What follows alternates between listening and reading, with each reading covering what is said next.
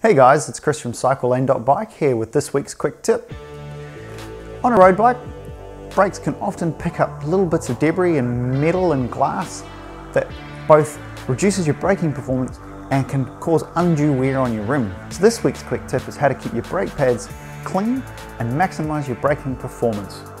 It's a really quick and easy thing to do.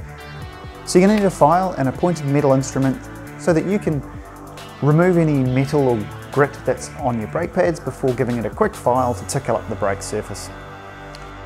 So let's get started. The first thing you're going to do is you're going to remove your front wheel. So open up your brake calipers using the little quick release lever and then pull out the front wheel. And this will expose the brake pads themselves. With your brake pads exposed, grab your little pointer and poke any metal or shiny little bits on the brake pad around them so that you can just force them out of the little rubber.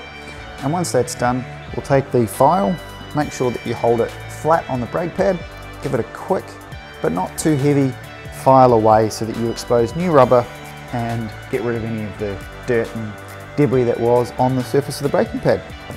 You don't want to take off too much because that reduces your pad and pad life.